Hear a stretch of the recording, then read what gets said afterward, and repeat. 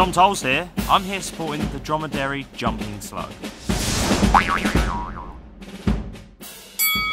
You've heard of the underdog. What about the underslug? Well, the Dromedary jumping slug, it's got a hump on its back, so it's kind of like a camel. Doesn't carry any prestige though. Camels, you know, they're getting calls from Hollywood saying, do you want to star in Lawrence of Arabia? Or getting their own brand of cigarettes named after it. It's often found in Canada, the slug. Which, you know, if normally to get rid of slug, you chuck salt on it. There you go, get rid of you. If you chuck sugar on this, he's going to go, oh, cheers mate, I'm going to have that on my pancakes with maple syrup.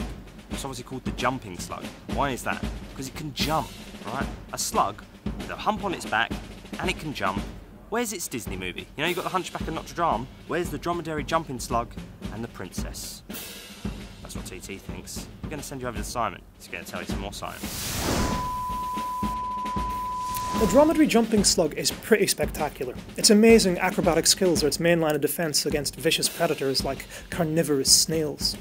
The slug manages to launch itself into the air by acting like a coiled spring. You can find this little slimy jumper in Canada and northern USA, but sadly its numbers are decreasing, and it needs your help. I've been Tom Toal, the double T.